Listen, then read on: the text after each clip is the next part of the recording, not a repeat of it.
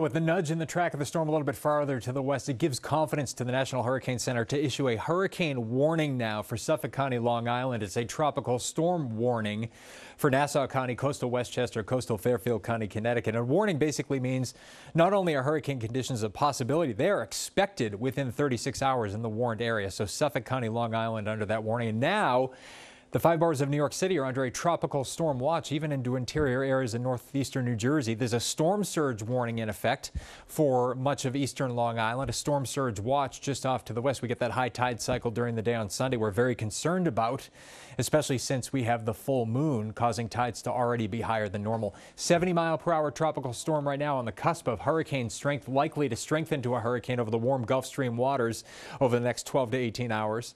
And then look at the track of this. You don't see this too often. Initially, it's going off to the north, and then it gets drawn back in toward the coastline.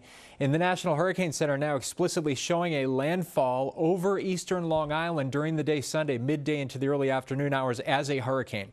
Rough surf and rip currents developing as early as tomorrow. The outer rain bands impacting the coast later on tomorrow night. But the brunt of the storm is Sunday, the worst of the wind and rain over Long Island. We have all the details. Parts of the area could get wind gusts up to 100 miles per hour on Sunday. It's a triple threat: wind, rain, and coastal flooding and storm surge.